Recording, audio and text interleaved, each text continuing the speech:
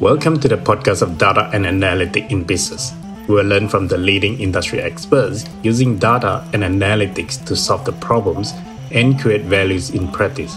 We will also learn where the industry is heading to and how data and analytics will shape the industry in the future. Most importantly, how they are preparing their business for digital transformation and disruption in the future. I'm your host, Jason Tan, and thank you for listening. In this episode, we have Albert Ishak. Albert is the CFO of Airbus Indonesia. Airbus is a global leader in developing aerospace products such as commercial aircraft and helicopters. In Indonesia, the company is also involved in providing services to the Indonesia Service and Space Agency. I started the interview by asking Albert about his academic background and what advice he would give to young data scientists who are interested in progressing their career to be a CFO. At some point of the conversation, we also went into his experience in starting New Horizon and how that experience cemented his professional career at Airbus. Naturally, I'm curious to know about the use of data and analytics at Airbus Indonesia, and Albert shared a few examples how data science and emerging technology are used at Airbus around the world. This includes Airbus Skyway and digital twin technology, route optimization for commercial aircraft, predictive maintenance to prolong the asset lifetime value.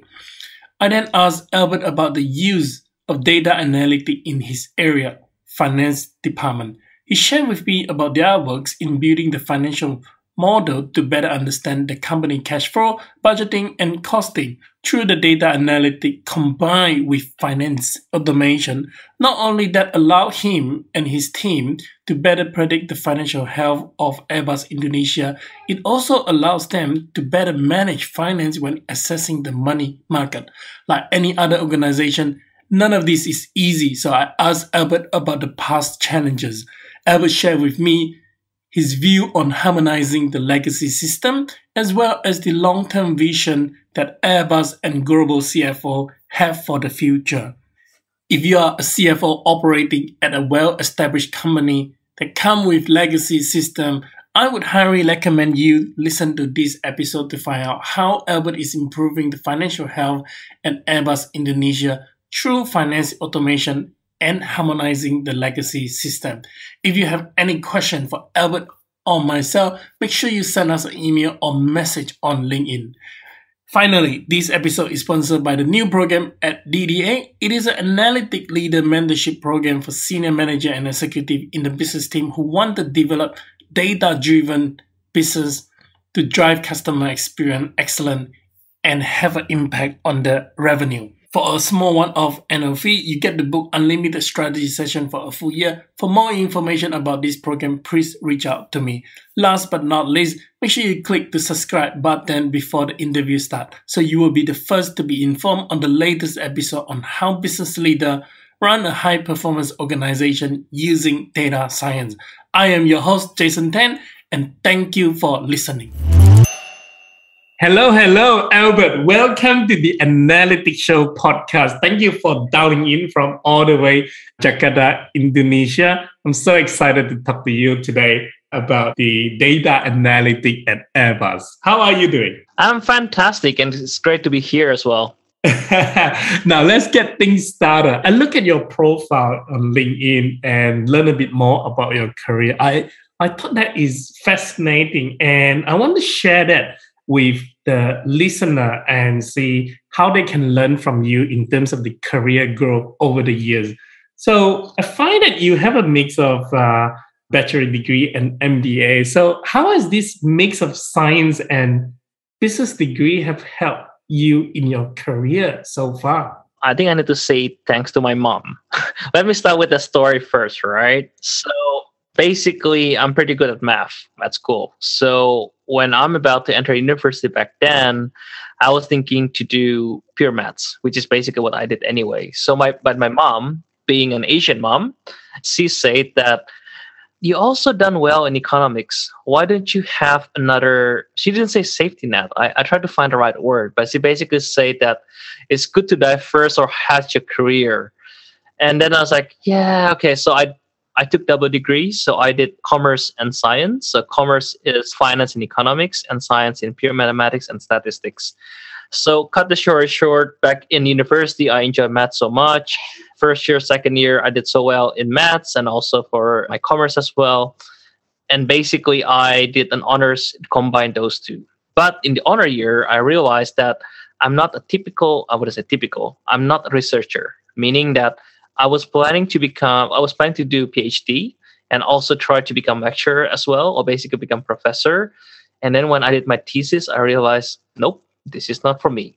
So luckily, I listened to my mom. So cut the story short, I basically tried to do a little bit of finance. So I did an internship for a hedge fund based in New York, and that basically helped to combine those two. So coming back to your question again, I think having a Bachelor of Science and also MBA is really helped me for my career. But it's also because I guess having MBA is just a general knowledge. I think everyone, if you work in the business, it's always nice to know what is business is organized and what is profit and loss, cash flow, and other stuff. So yeah, so I think that's really helped me to my career to know the general view from MBA and also specific knowledge. In my case, is more mathematics and also data science. On that note, would you advise the young professional who are in the data science to go for business degree to advance in their career? And what is the expectation that they should have? I think it also depends. It's a very typical MBA answer, by the way. It depends. But if you work for data science and also for commercial purposes, I would recommend yes. Meaning that no matter what you do, when you create a model, when you're forecasting whatsoever, they're always going to be, it's going to flow to the financial anyway. So when you build a model you always try to put in the mind what you're trying to predict and how this actually means for the business. At least that's basically my mindset when I build a system or basically a model in any project.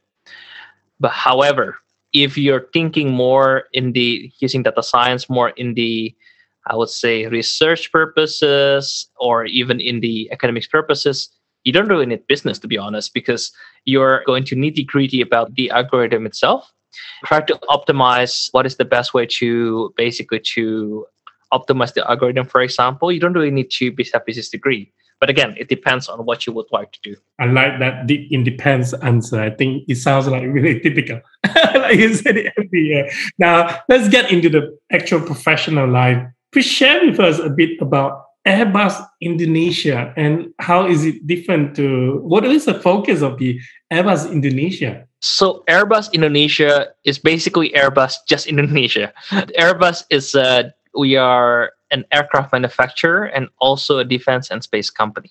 So Airbus has three divisions. We have commercial, which is basically the most famous one. So we have A320, A220, 380, basically for commercial purposes to transport people or cargoes from point A to point B, as simple as that. And this is probably the bigger part of the business as well. We also have what we call defense and space. And in its name, defense is basically more how a country or a government or a region defends themselves. So in here, we have military aircraft, we have secure communication, we have border solution, all these all powerful things. Probably that's the way I describe it. Drones as well. And space, just in this name, space, anything to do with space out there. We have satellites. We also have a rocket launcher and other stuff to basically to put everything in space. So it's a quite diverse company. And also the other division, it's helicopters. In helicopters, there's basically what I said before, combination of those two. There's a civil, which is more like commercial, or also the government or military purposes of the helicopter as well. So that's basically Airbus in general. Airbus Indonesia, it's the legal entity in Indonesia. We are actually all of what I mentioned before, because even though if we're talking from the revenue perspective, Indonesia is not, we don't have a significant footprint in terms of revenue, but in terms of complexity, we have this whole three divisions presence in Indonesia. So if people ask what is Airbus Indonesia, I would say it's basically Airbus, but in Indonesia. That's basically what I want to say. Right. So how extensive is Airbus Indonesia serving or helping to manufacture the product and services from the global perspective for Airbus then? So we are first and foremost is selling the aircraft itself, if we're talking about the commercial aircraft, but also the maintenance as well. So just like car, there's a garage. In our case, we call it MRO, it's maintenance, repair and overhaul. So we're basically you maintain the aircraft itself. So we provide this MRO services, or we also provide a technical assistance for the MRO providers, or even to the the airline itself, if they would like the help on how to maintain the aircraft. But on top of that, we also have other services, which is basically associated with that, basically how to run your airline more efficient and other stuff. On the defense and space, we also work and have a close collaboration with various governments in the world, try to look at the strategy, how to defend their national interests and to defend their people, and also what kind of product portfolio that do they need in order to do that, and also the capability that they need, development that they need as well. And also when we look at the space, we are also looking at the communication, how the data flow from one place to another, and how can we facilitate that, and also how we can make sure it's also secure. Tell us about your role as the CFO at Airbus Indonesia. My role is quite diverse, but at the end of the day, it's basically the support from the financial perspective about this whole business. I'm looking at the profitability of each of the contract. If we're talking about the business itself, looking for each business cases, what kind of opportunity we should pursue or not.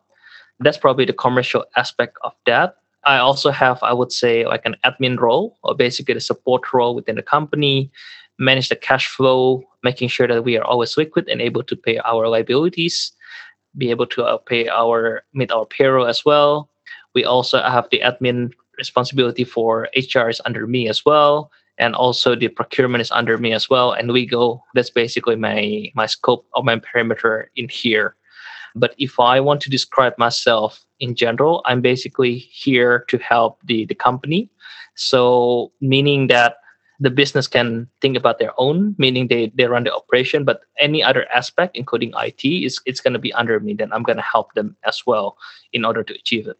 On top of that, I'm also making sure that whatever opportunity or strategy that they pursue is always profitable and also at the best interest of the company. The role itself, it covers quite a few functions.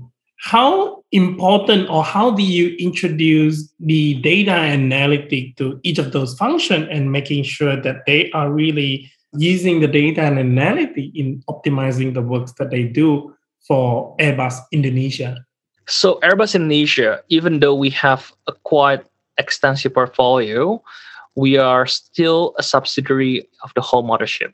So meaning I don't have a full control about the IT infrastructure that we can use. Unfortunately, including all this nice fancy things compared to what I used to have before, I basically don't have this luxury of pursuing and let's say more strategical IT or technological support, because there's a huge layer on top of me in order to determine that. So what I can do is only controlling or basically predicting what can I can control or basically what we have. So for example, because the blood of a company is a cash flow. When I started this role, what I realized it's basically what we also lack of, meaning that we don't have the great visibility about what we can do. So in here, I took the initiative to create a model in order to predict our cash flow. Relatively simple model. It's not even linked to our ERP, meaning because I try to circumvent the system in this way, meaning that it's just independent model with different variables in order for us to know exactly the cash profile for the next few months and what kind of solution we need to do or what kind of remedy we need to take or what kind of investment we can pursue with this amount of cash that we have. And that's basically, I would say, the only thing that within my perimeter that I can, let's say, have the independent and freedom to actually do something about it is only our cash flow model. That's basically what I can say. Right. Now, Space and aviation is new to me. I must say I have zero SME knowledge about this area.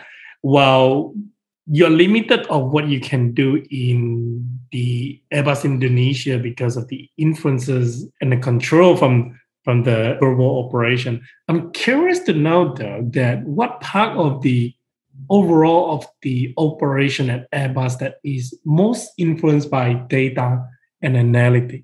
I think this is not surprisingly, it's in our commercial arm, which is basically in our bigger business anyways. We have a product or basically a platform called Skywise. So Skywise, at the end of the day, or basically in principle, is the digital twin of any aircraft in the world. We actually built a lot of things within this platform. Imagine that it's like a huge data lake. Then there's a lot of model that actually built inside of it, depending on what kind of data that the airline willing to share with us. But in principle, what we can do nowadays is predictive maintenance. Usually we do in the past without this data anyway. Maintenance is done when it's required or basically based on flight hours and other stuff. But nowadays, with the IoT and also the data we collected within the live aircraft, we know exactly the state of each different parts. And with that, we have a live model to predict what kind of maintenance we need to do specifically for each of the aircraft. This, and depending on how willing the airline share the data, we can also link that with our ERP system, meaning that if we know exactly that this aircraft A320 need a replacement of the main gearbox, let's say in 6 months, then we already alert our supply chain that we need this in Singapore in 6 months, meaning that we need to have an work order and other stuff within our supply chain to make sure that it's already ready in 6 months. So it's actually have a huge repercussion effect, just like in any other ERP. So it's become a new data point in our operation in order to build inventory for one, and also work order, and also to alert our supplier that we need this. So it's basically this predictive maintenance, I would say, one of the better way to do it. And also, if we're talking about aircraft, it's basically anything to do with aircraft itself. Predictive maintenance, but this is the biggest one. If we're talking about the business, we also have the route optimization, because with the help of the weather information, we know exactly in different temperature, in different altitude as well.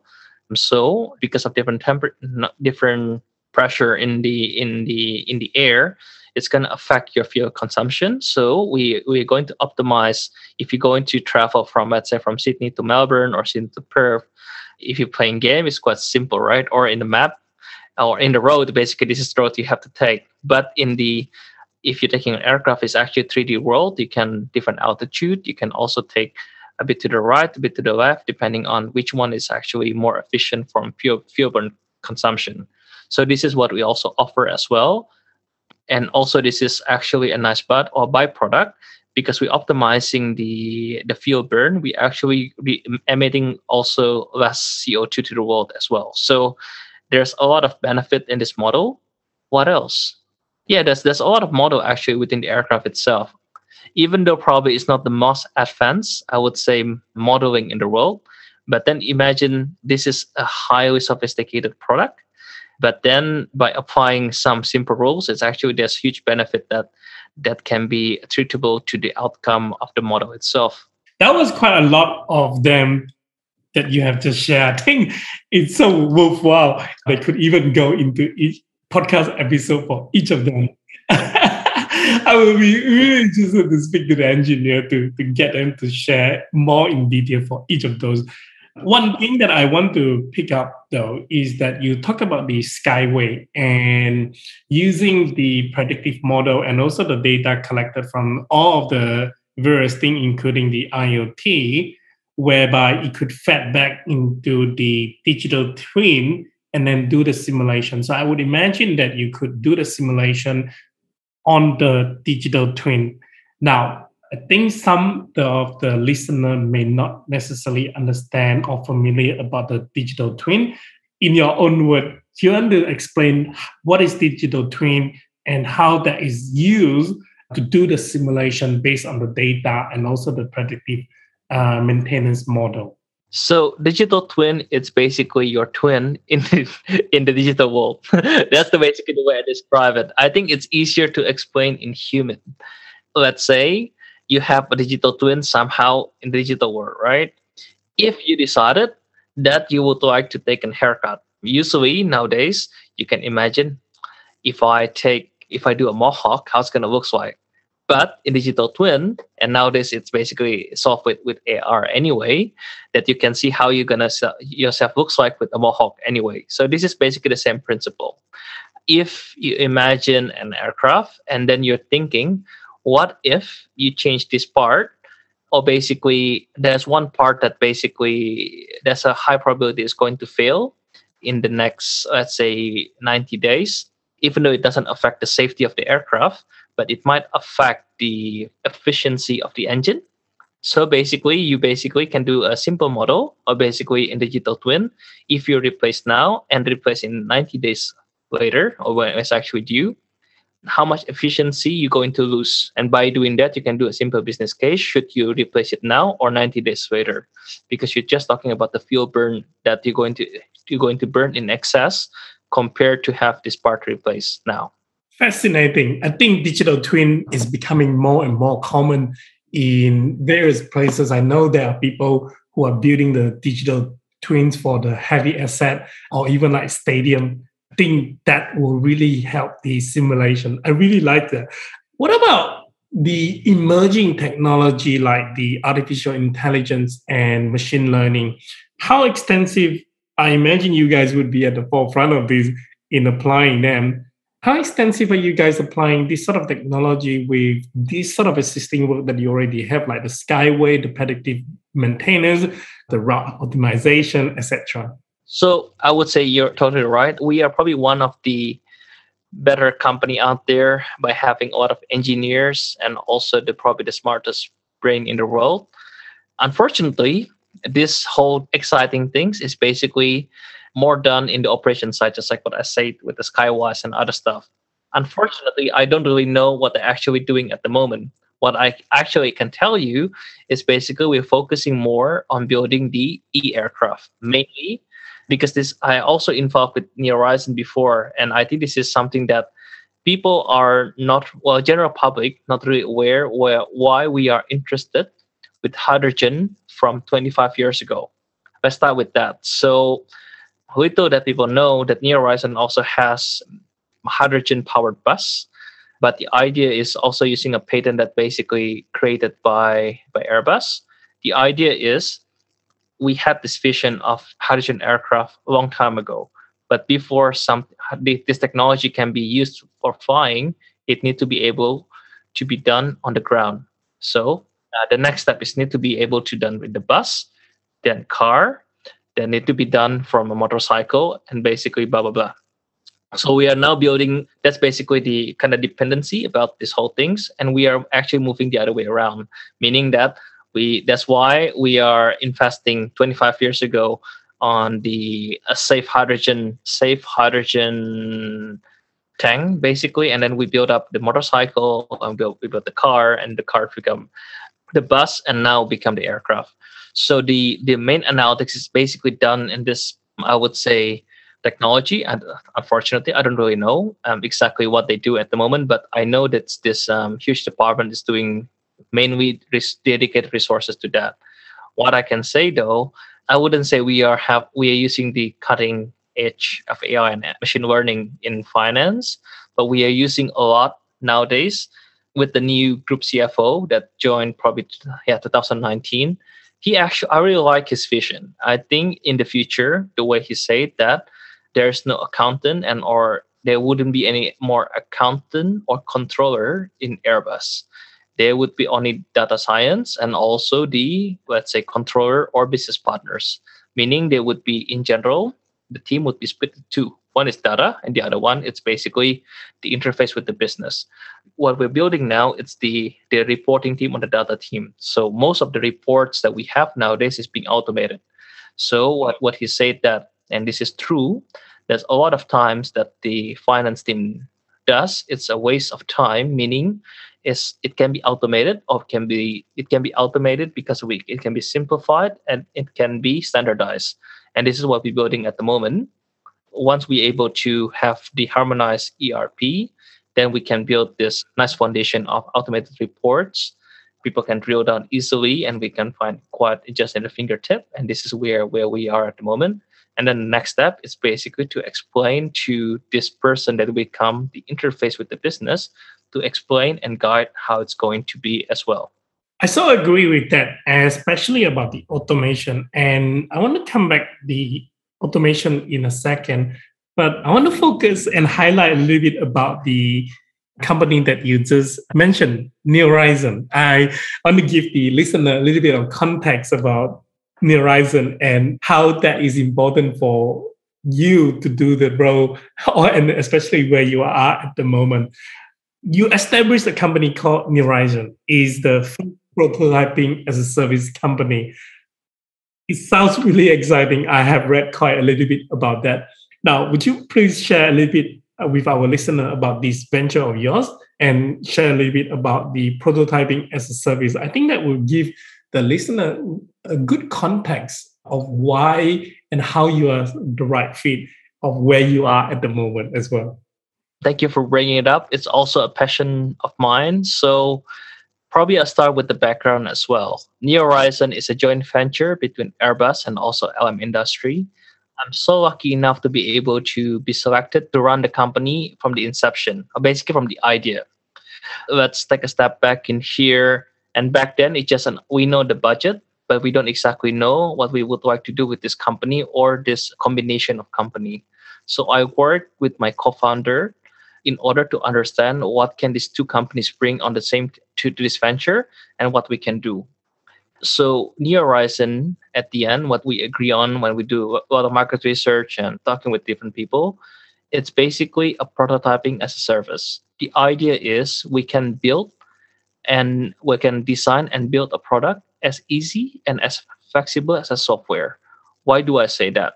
In the early 2000, pre-2000 basically, when people build a software, it's a simple waterfall chart. Basically, you have this idea, what would you like to do? Then you put the specification, you send your developer to do it, the product built, put it in the market, and that's it. But then there's a huge changes when we introduce with the agile. So you basically build more small parts, and basically depending on the customer feedback, you keep iterating the process as well. So this is I would say, the more efficient and better way to do product development. It has changes the software industry significantly. And there's a lot of SaaS nowadays, basically owing to this basic foundation. Unfortunately, what we saw, there's a gap in here. When we talk about the physical product, like car, any machinery or tools, there's not this type of things. It's as simple as you have an idea, you send it to design team. The design team going to build a prototype. The prototype is going to be built. And then they're going to have the product itself, and they do market research, blah, blah, blah, and they do product launching. We think we can actually use the same methodology in the product development as well. And this is basically how Horizon position ourselves. So when you have an idea, we propose we can do a prototype for you, and then you can test it right away. So we shorten the product life cycle or product development cycle in order for you to have a better idea how it's going to develop before you're spending millions and a lot of times for your product development. That's basically Horizon at heart. So in order for us to do so, we have the world's biggest 3D printer, which is, and this is owing to our partner shareholders, LM Industry. They can fully print the autonomous bus. So we use the same printer in order for in our facility, in order for us to actually be able to serve our customer to develop their product. So that's Horizon. It must be so exciting to be able to get, like you say, get some of the prototype, because previously getting a prototype done is so difficult. I imagine it must have been so helpful, this experience of starting the Horizon and also understanding about the manufacturing process. It must be so helpful for you to start your career at CFO. In your own word, how has that been helpful for your career at Airbus then? No, I think it's funny enough. I was chosen by the group CFO to run this venture because I was seen as entrepreneurial and also be able to have in my own word, sane enough to know financially this, whether it's going to work or not work. So I'm the crazy person from finance that willing to take this challenge. Basically, that's the way I describe it. But I really like this experience because the way I describing to people around me, I have the benefit of becoming entrepreneur while still being paid as a worker.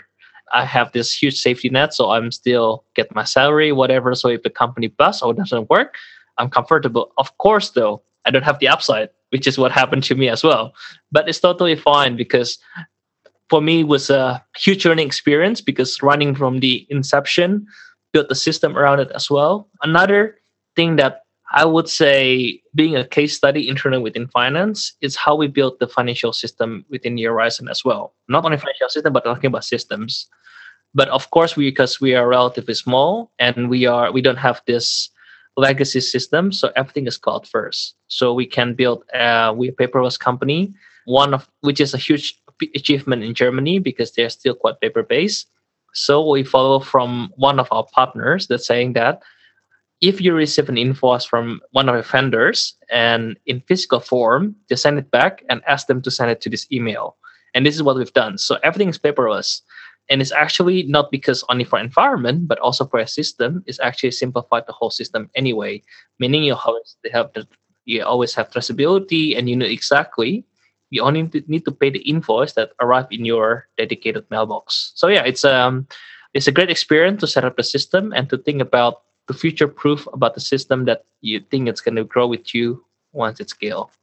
Well, we, the crazy one, are the one who going to change the world, as according to Steve Jobs. So I told you for that. Coming to the automation and this vision shared by the group CFO, share with us a little bit more about the automation, especially in the space of the finance automation that you are running and carrying out in Airbus Indonesia. Okay, I think there's a lot of RPA, but basically automation, but as simple as going back to the basic.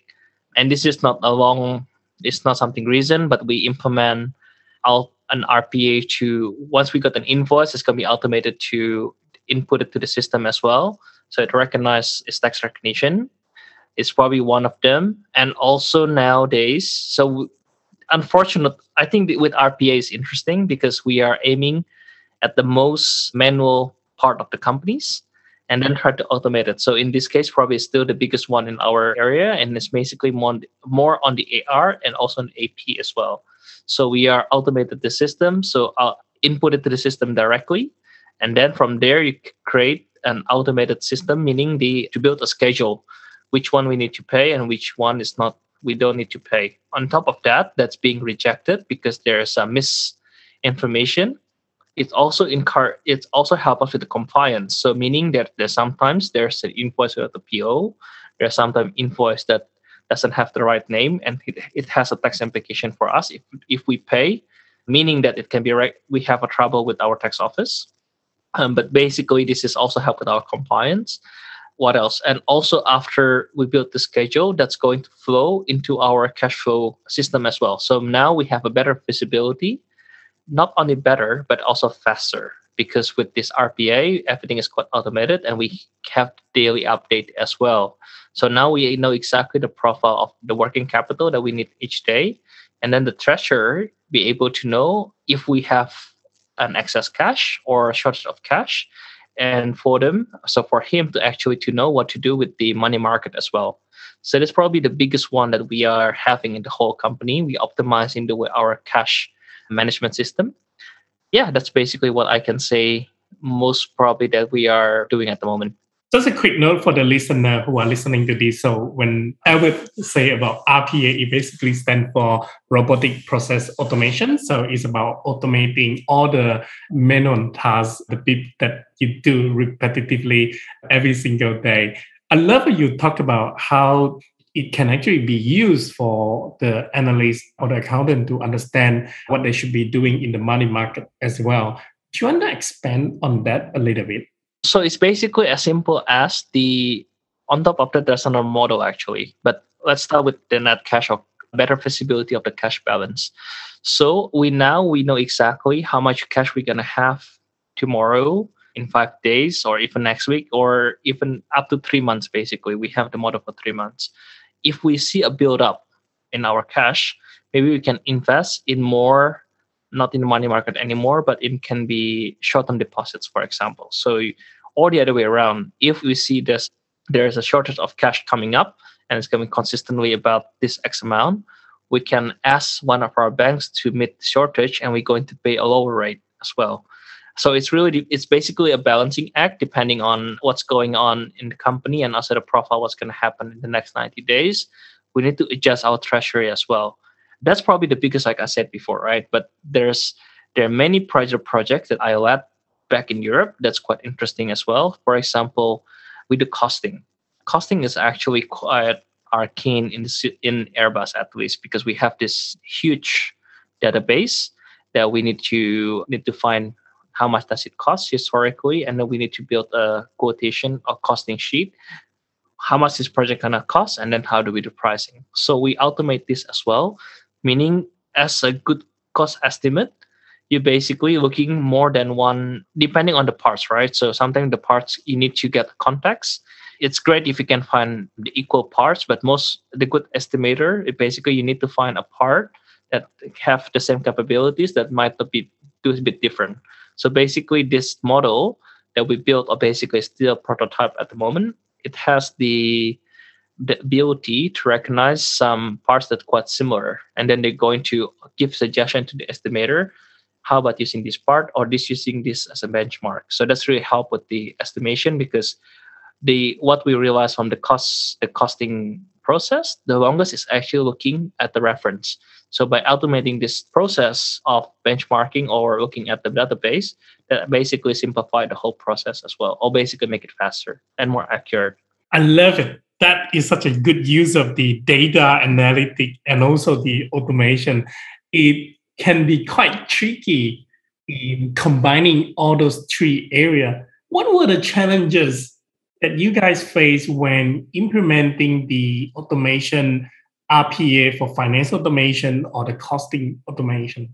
The main thing is for us, because we are a huge company, meaning huge and old company. Probably that's the way I should describe it, because there's a lot of legacy system in the company, and it's very hard to harmonize it as well. It's the same theme across in any models or basically any project that we are doing. We need to make it harmonized before we can play with the data, and this is the vision that the CFO is doing at the moment. So we are going back to the basic, get the foundation right.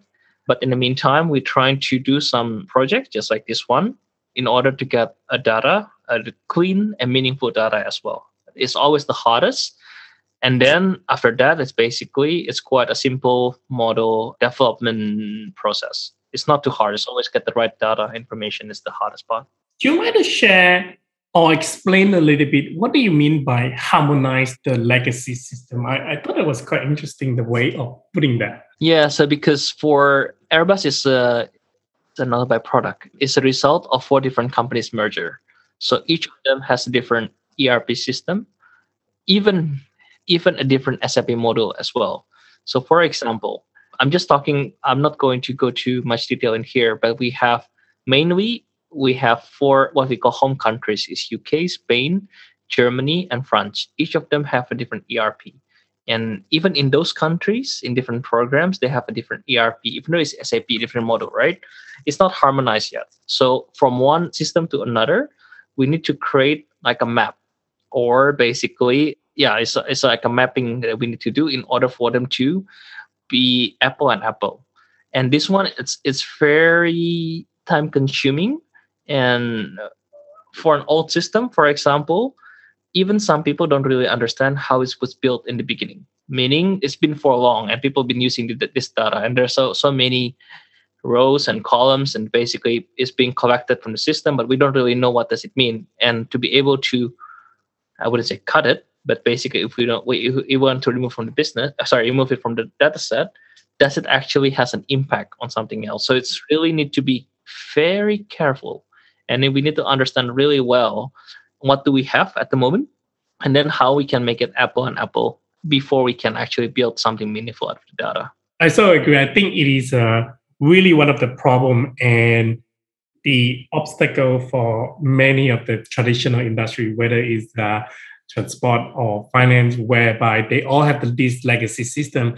And especially throughout a period of years where all these merger and acquisition happen and they are just keep acquiring so many legacy system. I think it is probably the biggest challenges that they have to overcome in order to compete with the startup or the tech companies like Amazon, Facebook, Google, where they pretty much have they build the system from the ground up, right? And they have so much flexibility and intimate knowledge of understanding the system. I'm curious to know though, do you have any advice for the CFO who equally have to work around all of the legacy system in order to automate their finance operation? I think this is, even though, to be very honest, I had a doubt about the direction that it was given of the group CFO in the very beginning. Because to be very honest, in order to to harmonize the whole things, gonna take 5 years to do so. And then I said, 5 years just to harmonize this whole things when we can actually do something fun or basically something meaningful. But I totally agree with him now. It's always important to get the basic right and the foundation right before we can actually make something meaningful out of it. And should be a commitment that need to be embedded in the business. Everyone need to be aware that we're competitive in the market, but we can be much more competitive once this is done. So this is a high priority, but of course, this is not something need to be done by tomorrow, because it doesn't mean that our company wouldn't succeed if this doesn't happen tomorrow. So this is something that's high priority, but we can spend time on it because we can afford it, but as long as it's going to bring a meaningful impact for us in the long term. So basically, I think I really like this approach. Take your time, make sure that you know exactly what you would like to do, and the most important thing is get the right person to actually run it for you. Our CFO hires someone from his old company, basically. When he was a CFO in the previous company, this person also did the same thing for him back then. So yeah, he is a very good person as well to handle this. I agree. And speaking of that, getting the basic and the foundation right, one of your core focuses have always been about the team building. And you believe that it's all about the curiosity and having the right team. Share with us some of your team building philosophy. I believe in the human connection, and I also believe in you're only as strong as your team.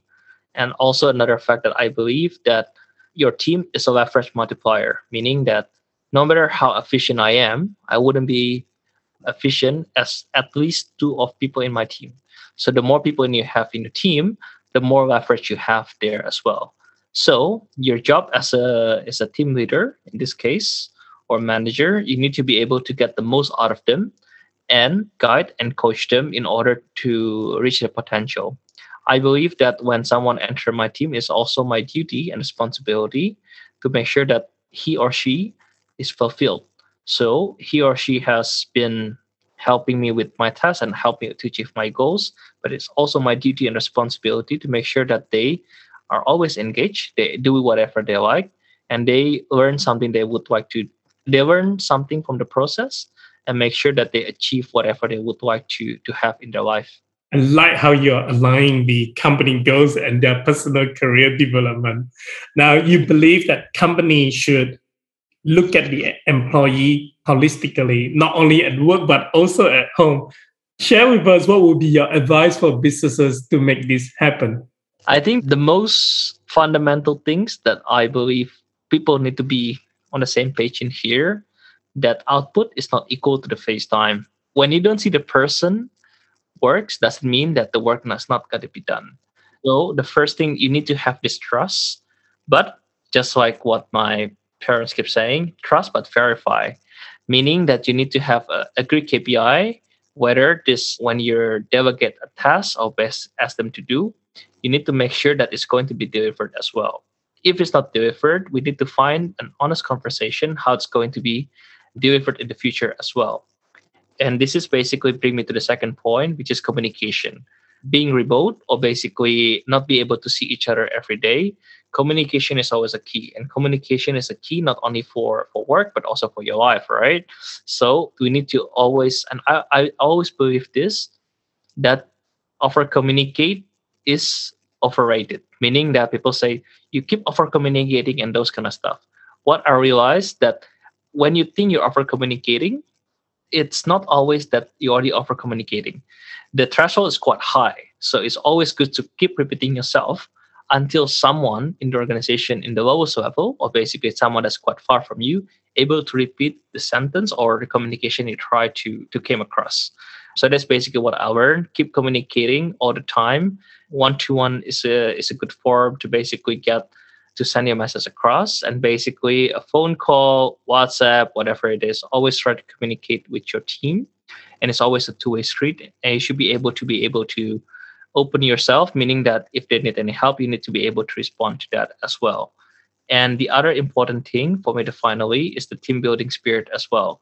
What I said before is more my relationship with one of the team member. But what's the most important thing is that all of them feel as a team.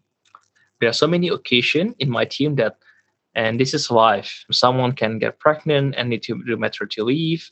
Someone can get sick. Someone in the family can get sick. And there's always a time that you don't have a full team. And when you don't have a full team, you need to be transparent with your team that you need the other to step up and basically help this person. And what I realized when the whole team feel that they are a team, they are more willing to help each other because they know if they didn't help each other, it's going to impact them anyway.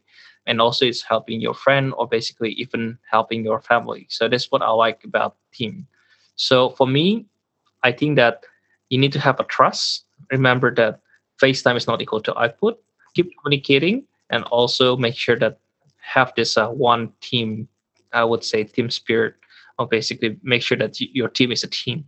I think the trust is super important. And because of the COVID-19, it introduced a lot of us about remote working and work fully distributed team. Now, remote working is probably something that is quite normal in Australia, and I know it's quite normal in some other part of the Western world. I suspect that the remote working is not so much of the common thing in Indonesia or Malaysia as well. What has been the major learning curve for you guys about the remote working in Indonesia, and how do you trust when everyone is remote working? Again, it depends on the person. But what I realize, remote working need to have a good infrastructure in the first place anyway. And then what I realized, most people that they don't really have a reliable and fast internet connection at home. So working remotely is still luxury, mainly in Indonesia. And this one, actually, this is a two-way street, meaning that because of this situation, the employee sometimes prefer to work from the office. And because of that as well, because they feel actually more contributing and more efficient being at the office. So this is possible from the manager or the business owner. They also still have this mentality that we discussed before, the FaceTime. So I need to see you working in order to make sure that you work.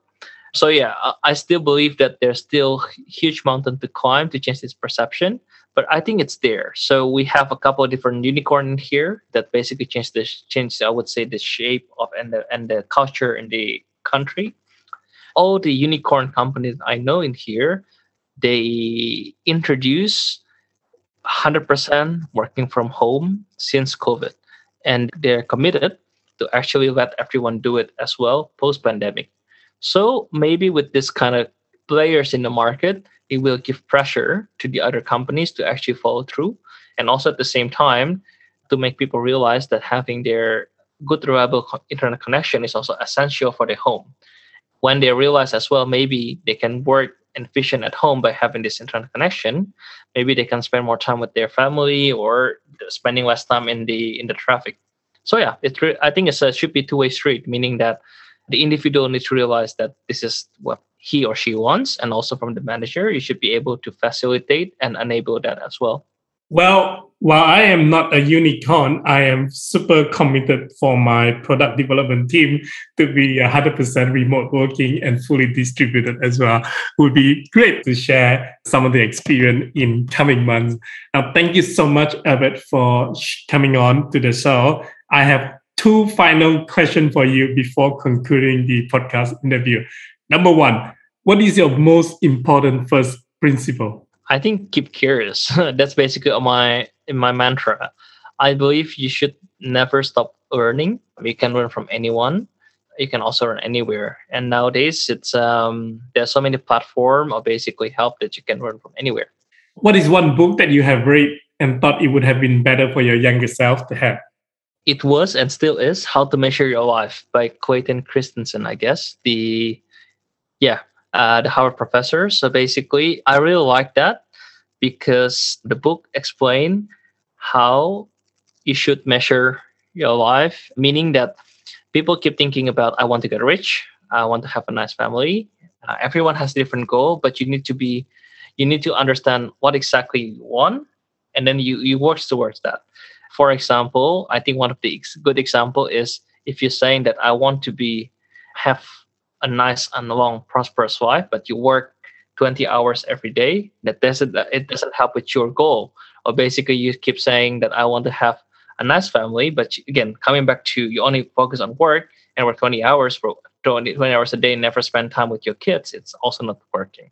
So you need to understand what's your priority in life, and then you have to take a step back and look at what exactly you spend on your time to understand exactly what's actually important in your life. That is a nice one. I should look up to that book. Now, once again, thank you so much, Albert, for sharing some of this. I think we have learned so much about the finance automation and the use of data analytics in the aviation industry. I am really looking forward to the release of this podcast episode. Thank you so much. It's a pleasure, Jason, and thank you very much for having me.